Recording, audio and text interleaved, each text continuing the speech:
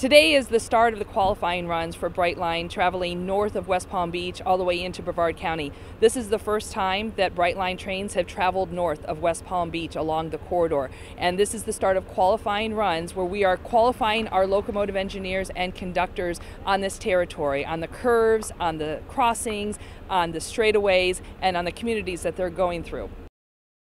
These qualifying runs are a critical part of the process to get Brightline from South Florida to the Orlando station. These qualifying runs will go along 130 miles from West Palm Beach to just north of Cocoa. The trains will travel at freight speeds, top speeds of 60 miles per hour, and there will be no passengers on board.